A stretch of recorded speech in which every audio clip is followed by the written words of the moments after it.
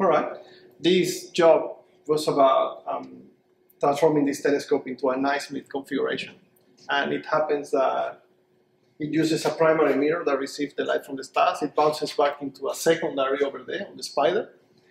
It reflects back into the tertiary mirror in here and out on the eyepiece for the person to look at.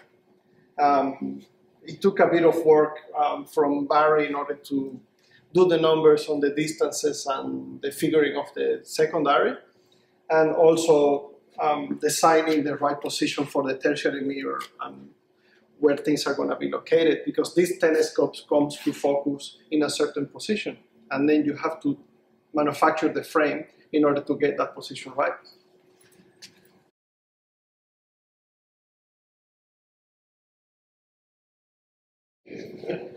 The original telescope was a Newtonian configuration, and for that purpose the primary mirror is parabolic.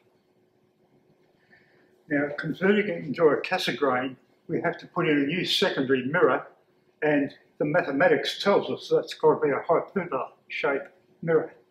And that was cut out from blanks and ground and polished and figured at my workshop.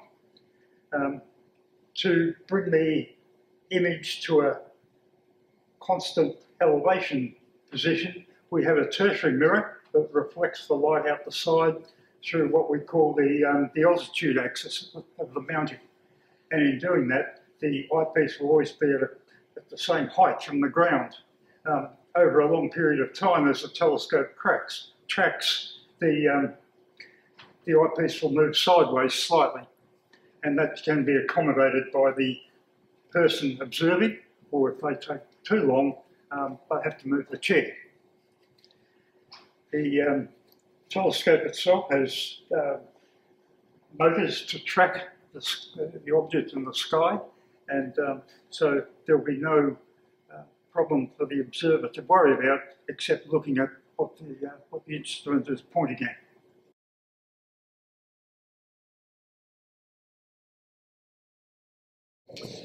To complete this project, we have used funding from the government, from our own sources, and specifically raised funds to a total of $35,000 to match the grant of $50,000, and we have put the remainder in from our own sources, our own funds. So there has been a huge amount of work, including putting down asphalt paths for wheelchairs to be wheelchair compliant. It was all part of this project. It isn't just this magnificent telescope. There's an observatory and all the paths. So the project is almost done. It involved a lot of people, Mark, Barry, Diego, and others, Gavin, who've done a fantastic job. It is not one person, it has been a great team effort to go this far. We'd like to thank the generous Victorian public who contributed. We would like to thank the Western Benevolent Association for their generous contribution, who made this telescope possible.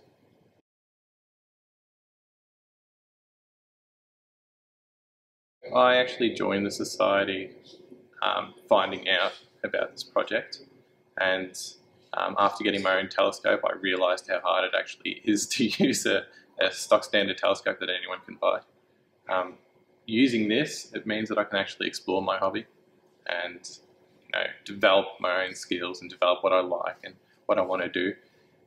Without this telescope, I could probably use mine at home, but I know that I'm going to be real sore afterwards. Yeah, so I am only stuck to what the horizon lets me see. I can't bend my telescope further down because then I'm bending my back. It's whatever my garden chair is really on angle with. So yeah, so I know for a fact I'm not going to be bedridden by looking through this beautiful Axis telescope. I want to thank the whole entire Astronomical Society of Victoria for doing this and for making it possible for people with disabilities and for people like me that have mobility issues. Yeah, it really opens up a whole new doorway for allowing more people to explore a new hobby. And yeah, I can't thank them enough.